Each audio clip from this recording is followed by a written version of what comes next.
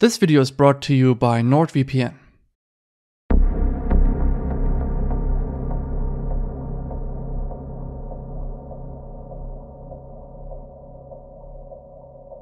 Hey and welcome to the 7th episode of the disturbing part of the internet. For the first time ever, I'll discuss 10 topics. I have a quick mention before I start the video. I'm giving away $50. The only requirements to participate is that you type a comment under this video and follow me on Instagram. The comment needs to include your Instagram handle. Within 2 weeks, I'll announce the winner on Insta and DM you. If you didn't win this time around, I'll do these giveaways more frequently just to give back a bit. If you don't want to miss future uploads, make sure to sub and hit the bell, and let's start with the video.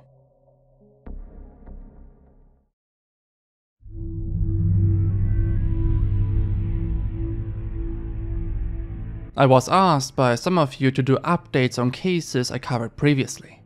I thought this was a good idea, so with each episode, I will include an update to a previously discussed topic.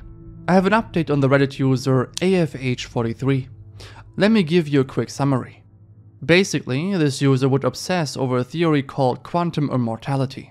I won't explain what it is to not get screwed over by Big Boy watching over my shoulders, but the last post of this user was definitely speaking for itself. I thought he passed away, but he actually returned. At the time of me finding this out, his post was still online. You won't find anything looking at his post history now. I've been investigating topics for a long time now, so I always archive stuff when I see it. This was no exception. I saved his newest but now deleted post. It reads, "I'm still here. Unfortunately, I'm still here. For a few years now, my life has been actually pretty good, but at the moment I'm having an unrelated breakdown." He proceeds to say that he doesn't want to live anymore. "I'm stuck in hell and my life is screwed. I might turn to drugs to have some relief from this relentless pain. I just can't do this. I feel alone. I'm terrified and numb at the same time. The default state of my life is suffering. If anyone can help dissuade me from QI, please tell me. But please don't make it worse for me. I'm in agony. Nothingness is a beautiful thing. I just want out. I know it will transfer the pain to other people, and that makes me feel horrible. I wish I didn't have these beliefs. If I didn't, I wouldn't be here right now. Ever since my last post, I've been diagnosed with OCD, and that explains a lot. I've been given Seroquel today to help me start thinking rationally. This may sound stupid, but the situation has to do with heartbreak and very specific and absurd triggering factors related to it. Maybe that sounds stupid, but I found love. Real love. And now it might be over." Honestly, I have no idea what to say. I don't really understand why AFH decided to take down his post because the people in the comments were all supportive. Nevertheless, I thought I'd give an update to confirm that he's still alive and seems to be doing better than before.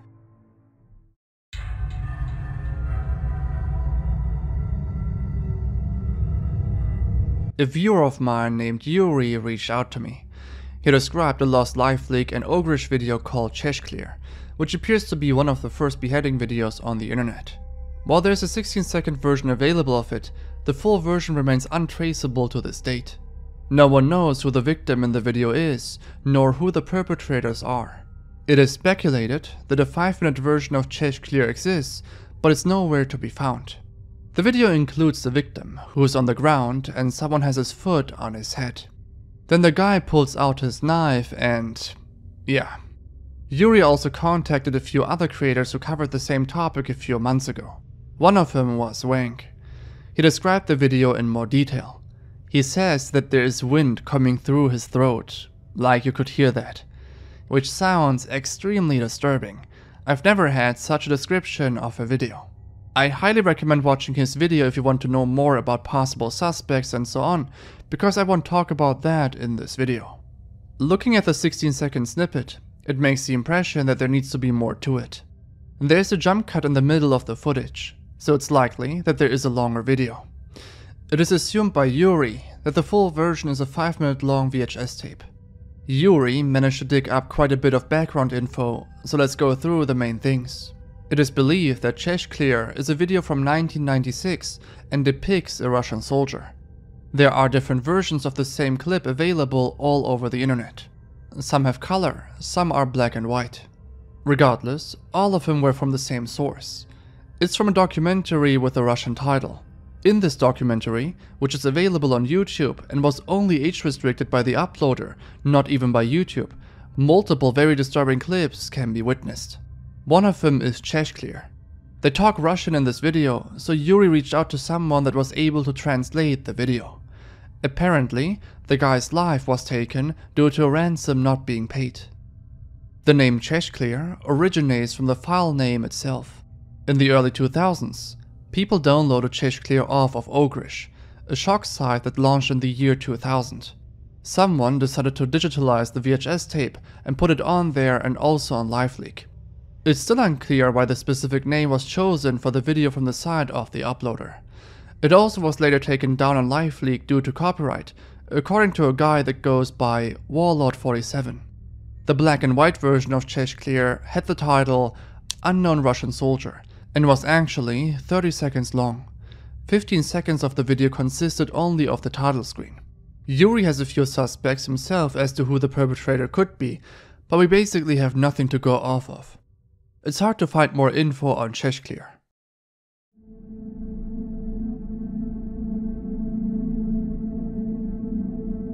This might be the most eerie Ring doorbell footage I've seen so far. It's quite intimidating and unsettling. This is one of the instances where a Ring doorbell came in perfect use. No one would believe the eerie nature of this interaction without the footage. But this has been covered before by YouTubers like Nick Crowley. I stumbled upon this footage prior to the release of his video. Some of you might have not seen this. This incident happened last year on July 21, 2021. A guy with grey hair and beard was standing in front of a door. She checked the doorbell camera with her app, but didn't recognize the guy outside. After ignoring him knocking on the door multiple times, this happened. Are you sure? I just rang your doorbell because I have a couple questions for you.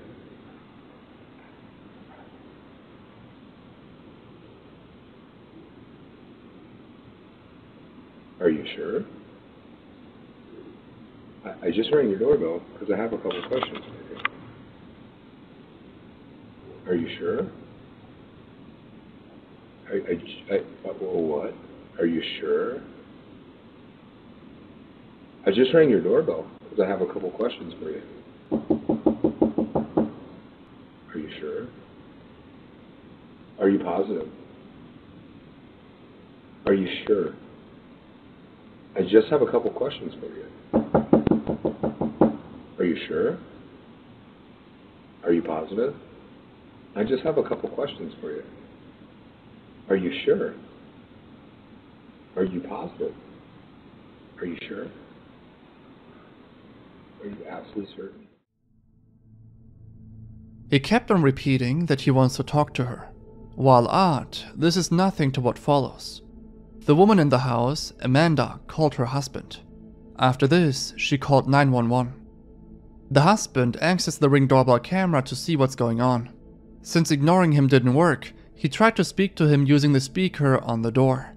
While the interaction so far was pretty weird, it now becomes significantly worse.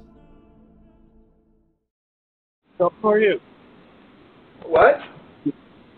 Yeah? Are you sure? Who are you? Hey, I just had a couple questions. I just wanted to ask you about TV show. Yeah, can you hear me? What I'm looking for is for the girl that's in the house to come out here because I'm going to rape her and kill her. Can you have her open the door? I'm going to rape the girl that's on the other side of this door when she lets me in. I want to kill her because I have a knife and a gun. Yeah, and I'm going to knock on her door again. All right. This seems like an everyday thing for him. He appears to be super calm and just decides to leave because it didn't work out. While going away, he continues on talking to himself. Are you sure?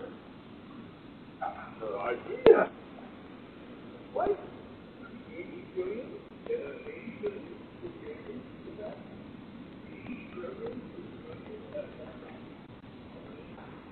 Go. They're on the way. Amanda decided to share her experience on Facebook. And so this happened tonight. Pretty scary. I was home alone. You'll hear my husband jump on the ring after a bit. He wasn't there. I was hiding where this guy couldn't see me, and I never said a word. That whole beginning he's just talking to himself. Police were called. The lady from 911 stayed on the line until cops got here. File was reported, and I showed him the video. Searching for him. Enough to arrest if they find him. Husband is home now. Lock your doors. After this Facebook post, a neighbor in the area recognized the man, which led to his arrest.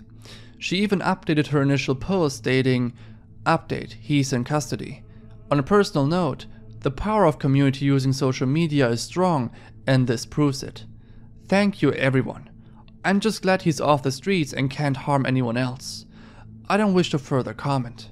The perpetrator is Christopher David. While his mugshot looks pretty haunting, he actually looked completely normal just a few years ago.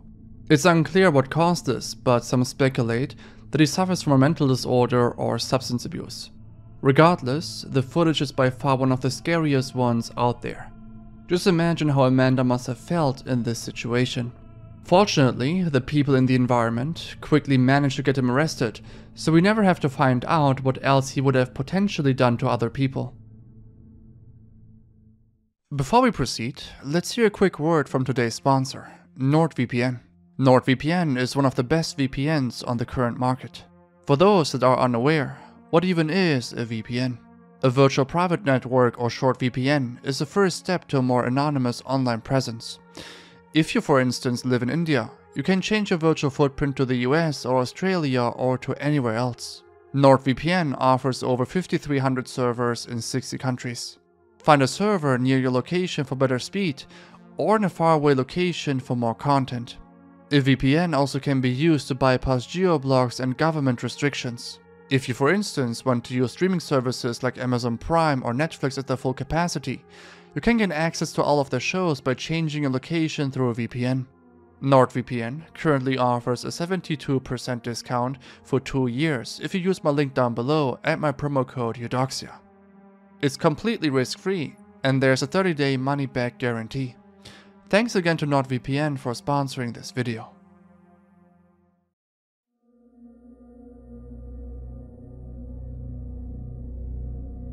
This is a very unsettling one.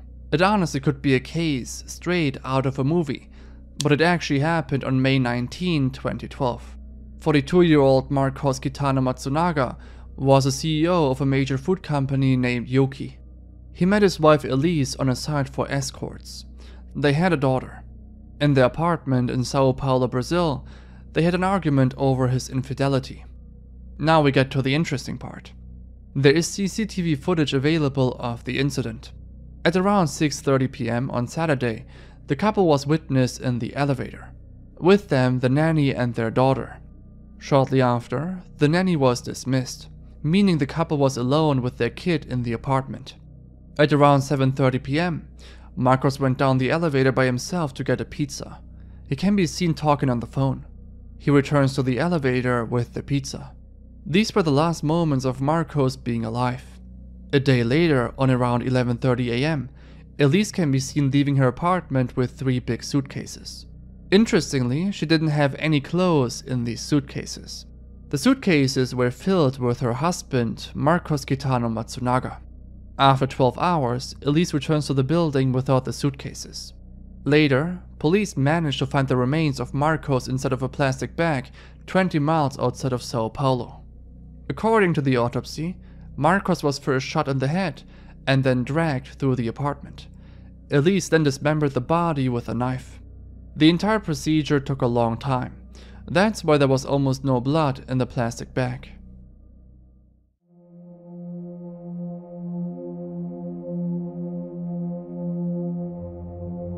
A viewer reached out to me saying the following. A YouTuber I used to follow fell off the edge of the planet. Not sure if he's still alive or why he quit. His name is Jay Showcase, And the last upload was years ago entitled, "What I Eat When I'm Broke." Curious if he's homeless or if he gave up his YouTube dreams for a plain life. It's a sad story, but there is no ending. Jake's Showcase is a medium-sized YouTube channel and was uploading somewhat frequently 4 years ago. While this won't be a full analysis on the channel, we can take a look at his newest video to get the latest information on Jake.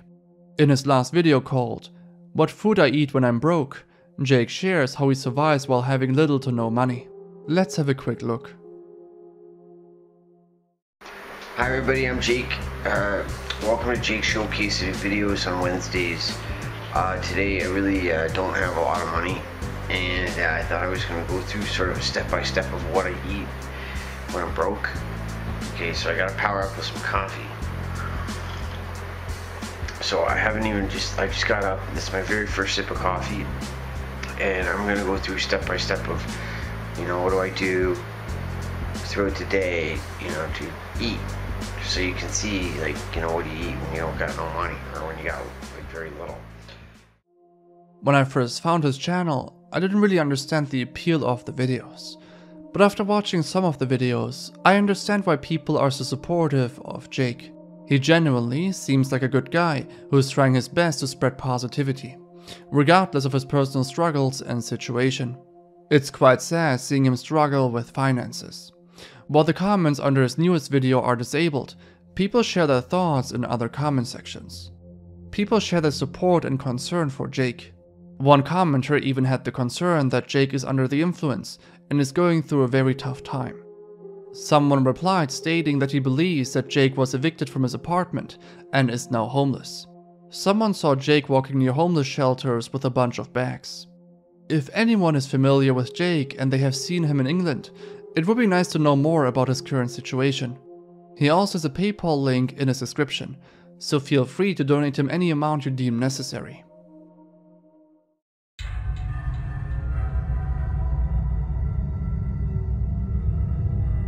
An article from Fox 5 Atlanta from the 2nd December 2017 reveals that Detroit police are asking for the public's help to identify a man who was caught by a Ring doorbell camera.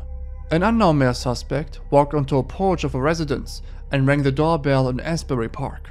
Let's take a look at the footage.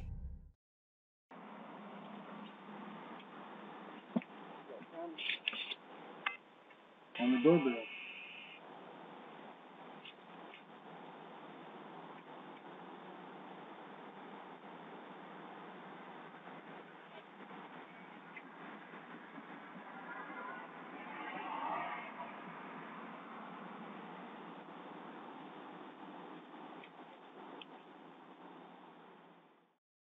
While the footage ends here, the article adds that the suspect covered his face with his jacket and ran off the porch, where another unknown male wearing dark clothes was waiting for him.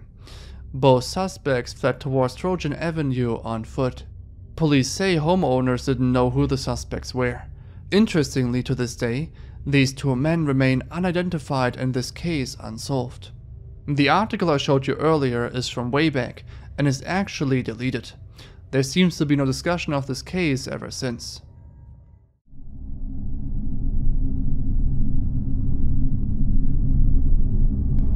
On the Internet Mysteries subreddit, a user made a post stating that there is a strange Family Guy compilations channel which includes videos of underage girls within videos. OP further adds, "I stumbled across a random channel dedicated to posting Family Guy compilations in my recommended videos. The videos on the surface level are nothing unusual, just clips from Family Guy cut together fitting a general theme.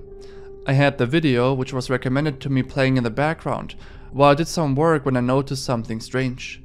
At 7 minutes and 38 seconds into the video, it switched entirely to a completely different clip from a vlog featuring a young girl discussing her summer plans. I was confused naturally and went to the comments to find a number of other commenters equally confused.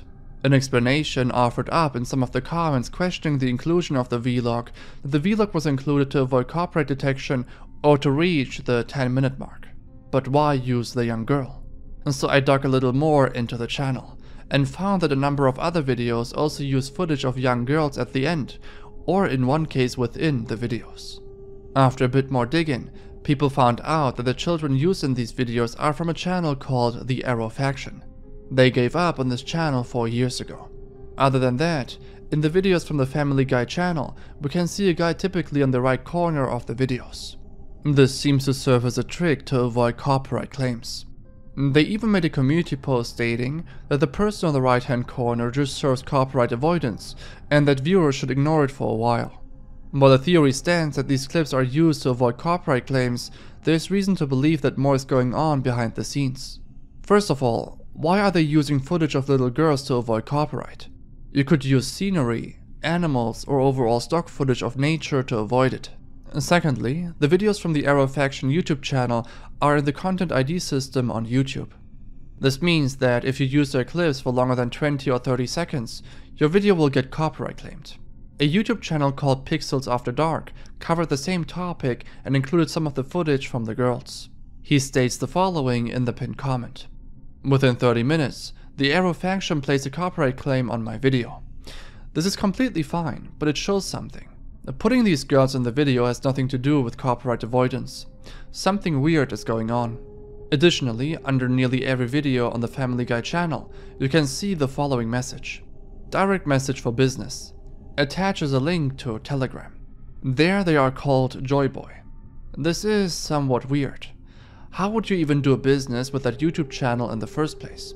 All it does is re-upload cartoons. They don't have any copyright for these clips and no business or brand would promote this kind of content theft. The link was maybe pasted there to sell the YouTube channel to someone else at a certain point. To support this theory, we can take a look at the community tab on his channel. There he explains that a company offered him $750 for the channel.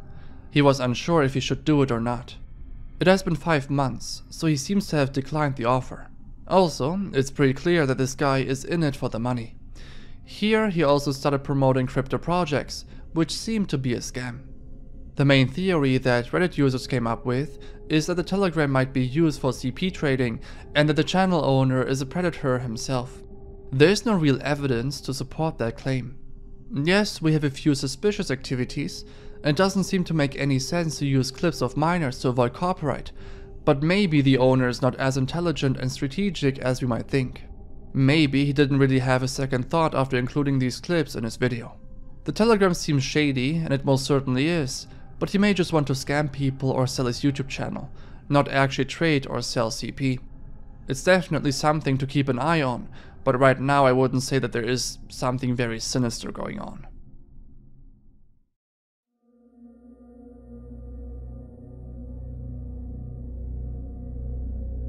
This is a very short one. In this dashcam footage, a car loses control due to the icy road. They slip and go down the hill. Let's have a look.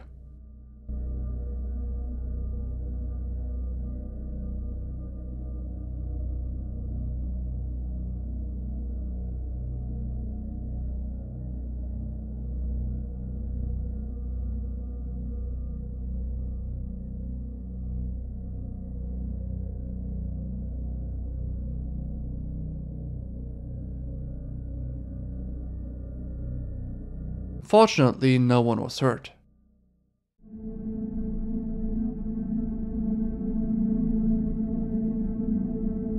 On August 11, 2012, at a football party in Steubenville, Ohio, a 16-year-old girl was publicly and repeatedly abused by multiple athletes. During the abuse, she was completely unconscious. What makes this case even worse than it already is are the behaviors of the perpetrators. While 2 of the suspects were arrested in connection with the abuse, several others were unaffected. These males would either watch or even make photos of the incident. There are very detailed documentations of the acts on social media from the sides of the perpetrators. The victim was undressed, photographed, transported, and assaulted. To bring awareness to this issue, NightSec, an offshoot of Anonymous, hacked an unaffiliated website, posting a demand for an apology by school officials and local authorities, who had allegedly covered up the incident in order to protect the athletes and school's program. NightSec followed up by their December hack on the 1st of January 2013, posting a video featuring the self-proclaimed R-word crew from the night of the attack, making jokes about what had happened. Not only he was laughing about her, his friends were doing the same. Most of the suspects never faced any punishment, even after the leaks from the side of Anonymous. It is assumed that they didn't face any punishment due to them being in the football team and them having connections to prosecutors, police, and other people of high social status.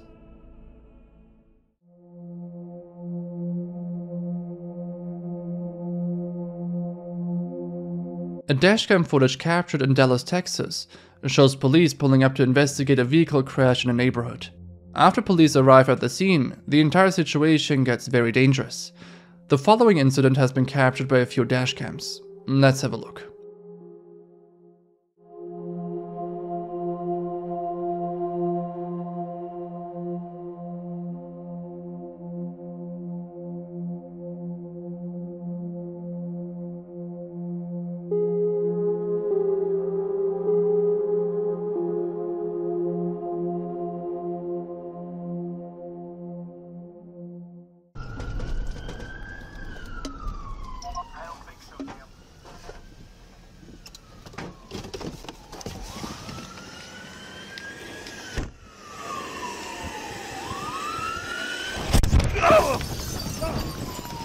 God damn it.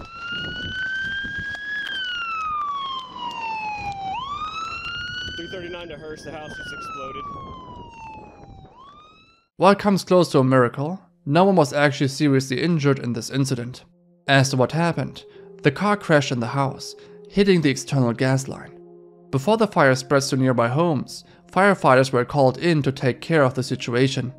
One man was in the house at the time of this incident, but fortunately was not seriously injured. The driver was arrested for driving without a driver's license. In the end, no one was seriously injured and came out alive. And that's it with the video. If you enjoyed the video, make sure to like, comment, sub, follow me on my socials, join the Discord server, and if you haven't already, join the Patreon.